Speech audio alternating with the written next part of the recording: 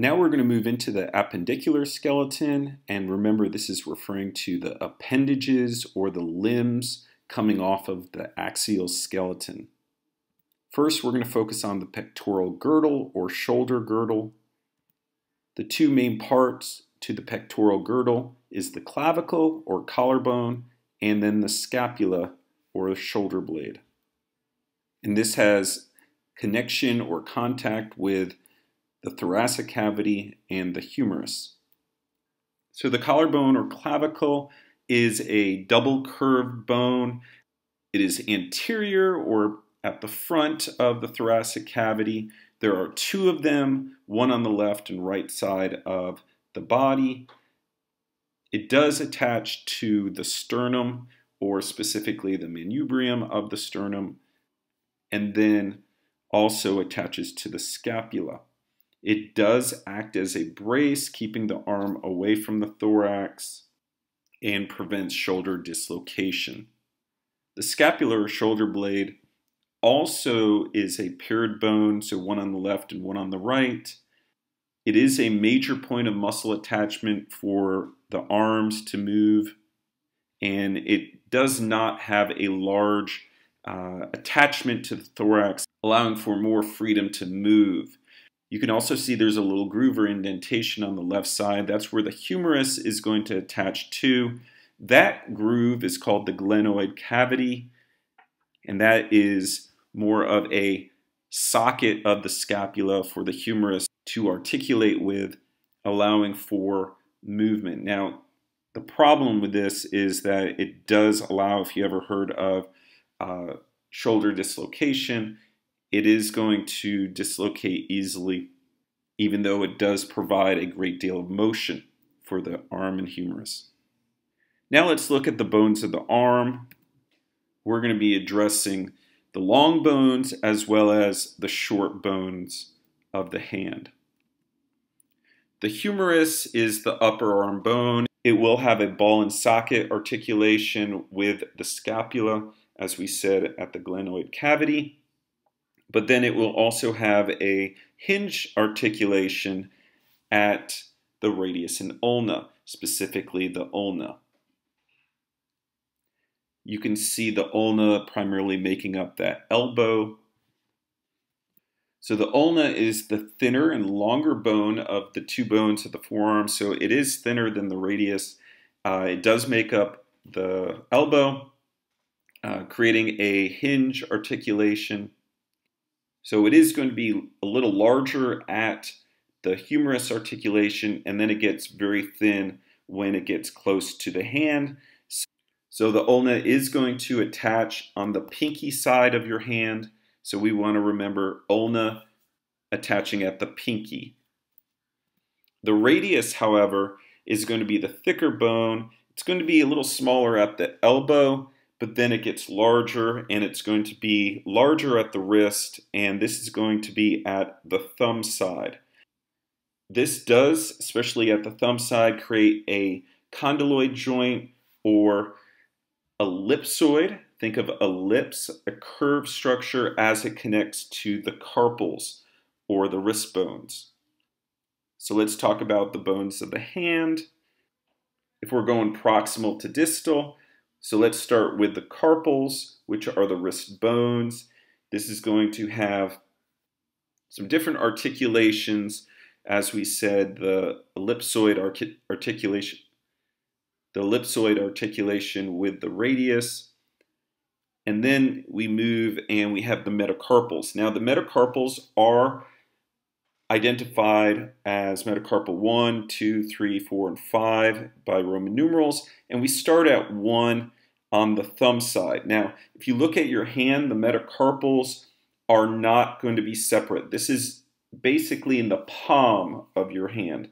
So the metacarpals are going to be covered by skin and muscle, so they are not separate fingers yet. Not until you get to the phalanges, which are more distal, and you have your 3 separate bones in the fingers, except you have 2 on your thumb.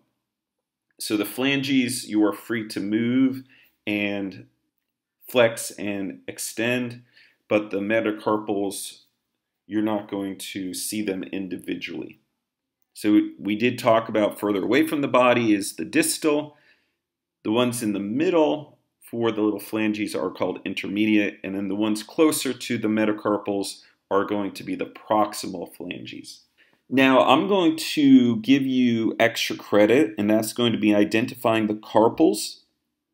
Now you do not have to know all of the carpals by name except for extra credit. Now there are a total of 8 of them, and you can see them here as well, color-coded.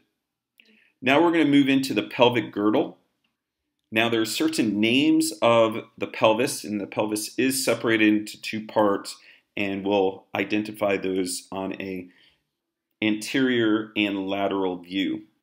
We are going to look at the ilium, pubis, and ischium bones. Now the ischium is more of the sitting kind of bone that is part of the kind of butt area. At the top of the ilium, you have a sort of crest, and that is called the iliac crest. So iliac coming from ilium. And so this is a lateral view. The pubis is going to be more at the front, while the ischium is going to be at the back or posterior. Now you do have the pubic symphysis, which is an articulation or a space between the 2 pelvic bones, and this is primarily going to be made of your hyaline and fibrocartilage, kind of a mixture of the 2. This does help with flexibility, especially for women at childbirth. So this is going to separate the left and right pelvic bones. And as we said, cartilage acts as a cushion, takes in that impact as people move around. So it does take an impact of the weight of the body as it's coming down from the upper to the lower part of the body. So here you can see the pubic symphysis, which is primarily made of cartilage. You can see the difference between the male and female pelvic bones. You can see the difference in the iliac crest, as well as how wide, shallow the female pelvic bones are compared to the more narrow male bones. You can also see a difference in the pubic arch, how it is very narrow, and the female pubic arch is more wide. Now let's talk about the bones of the legs. We're not just going to talk about the long bones, but we are going to talk about the patella, kneecap, ankle bones, and bones of the foot. So the femur is the thigh bone. It is ball and socket at the articulation of the pelvis, and then it is a hinge articulation at the knee.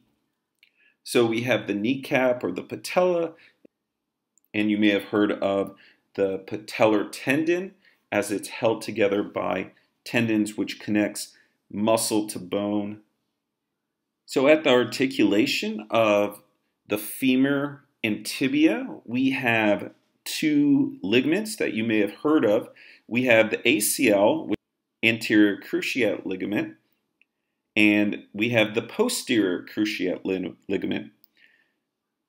And we have the posterior cruciate ligament, and anterior is referring to front and posterior is behind or back.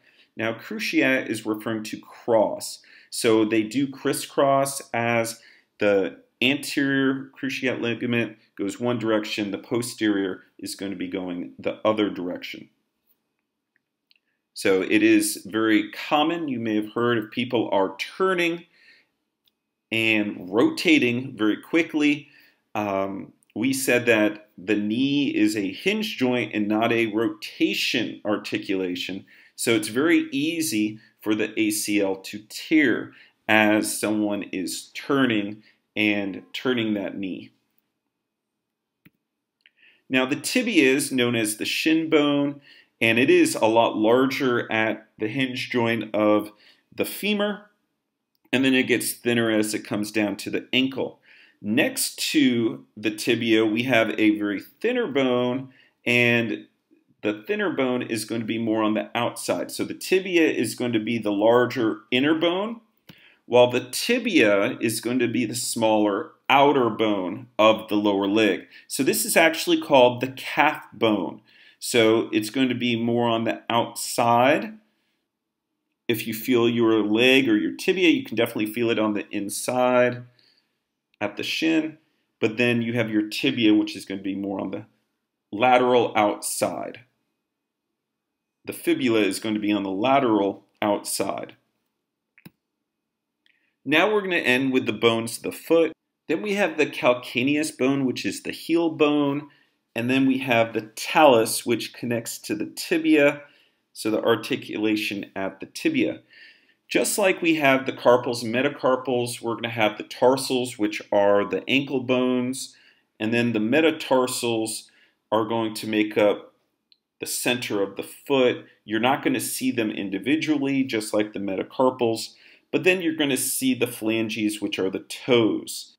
And just like the phalanges of the hand, you're going to have proximal, intermediate, and distal phalanges. And just like the thumb, you're only going to have two with the toe. And you can see that here.